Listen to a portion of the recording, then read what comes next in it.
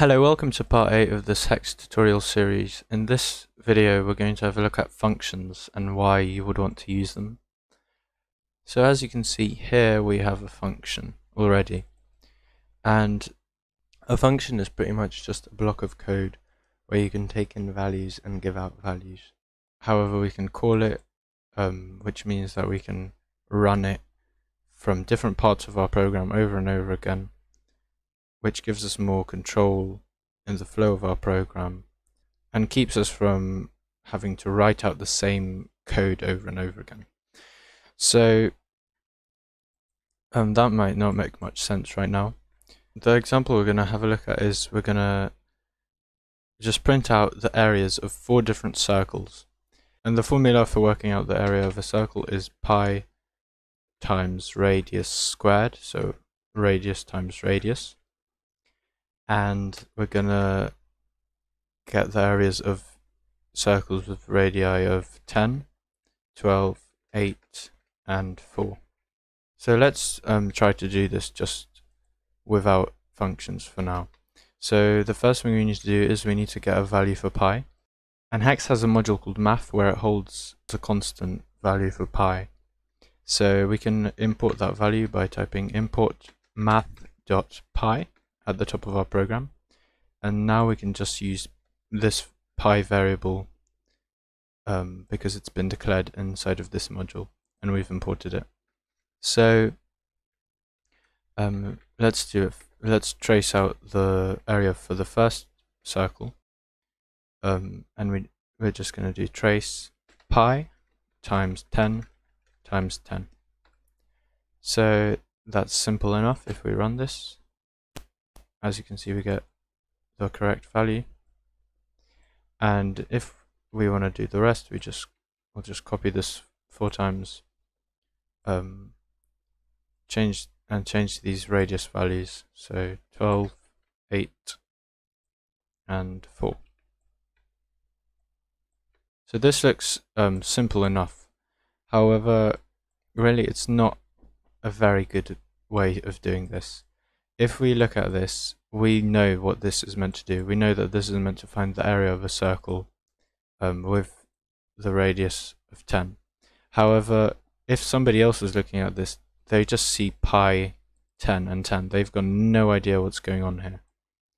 And if we accidentally did plus here instead of times, and we copied this out and everywhere we had the same mistake, then we'd have a mistake everywhere throughout our program where we copied this out. So copying isn't really a good thing to do. You should try to avoid it as much as you can. And we can avoid it by using functions, because functions allow us to reuse our code from different parts of our program. So how do we make a new function? We have a function here called main, and we're just going to pretty much copy the layout. So we write static, and don't worry too much about this for now. After the static we write function, and then the name of our function. So in Haxe, for functions we use the same naming convention as for variables. For the first word we use a lowercase first letter, and for every other word we use an uppercase first letter. So for example, we can do calc area of circle. So calculate the area of the circle, and got these brackets, and then we have the curly brackets. So here we have these empty. However, here we actually want to put something in them, because what these are actually for is they allow us to put in values into this function with a specific name. So it's like we have a variable already made for us. So when you put in a function, when you put values into a function, you want to take the values that change each time. So if we look at here, the value of pi is always the same, because that's specific to the function that we're running, which is to find the area of the circle. However, what actually changes is the radius. So no matter what the circle is, we only need the radius to know the area. The rest we can work out.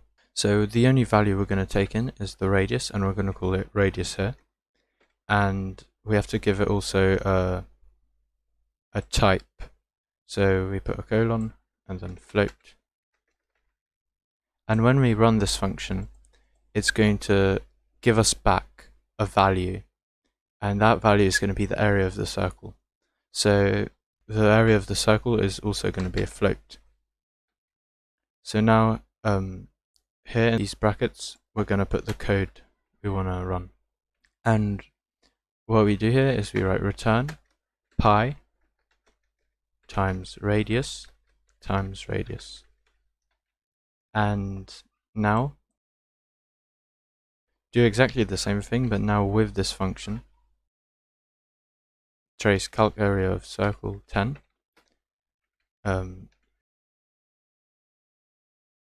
12. Trace calc area of circle 8. And also 4. So now, as you can see, if we run this, for both of these we get exactly the same values. However, this is much more robust programming. It's much more clear what we're trying to do here because we've given our function a name, and also there's no way we can accidentally say 11 times 12 instead of 12 squared, because we're only giving the value once and the function takes care of the rest. So this is why in this case using a function is a much better choice. Now you might have a look here and see that we don't actually have a return type here like we do here, and that's because the main function has a return type of void. So you can put this in if you want. The code still runs, it's exactly the same, but just know that you can also have functions that return nothing, and that's a bit of a different thing that we'll look at later on. One last thing that we'll look at is giving descriptions to our functions. So this is kind of like writing a comment, but it's slightly different. We use a slash, 2 asterisks, and then 2 asterisks and a slash at the end as well, but Visual Studio Code should fill that out for you already. And then here you just write a description of the function. So I'm just going to write calculates the area of a circle with given radius. So now we have a description of the function that we can look at when we're reading our code and we want to have a look. However, also here when we call our function, if we hover over it, as you can see, this text actually is displayed here, which can really make things a lot easier for people using your code or for yourself in the future. I hope you found this video useful. If you did, please leave a like, and if you'd like to see more videos in this series, then you can subscribe and get notified when I upload them. So I'll see you in the next video.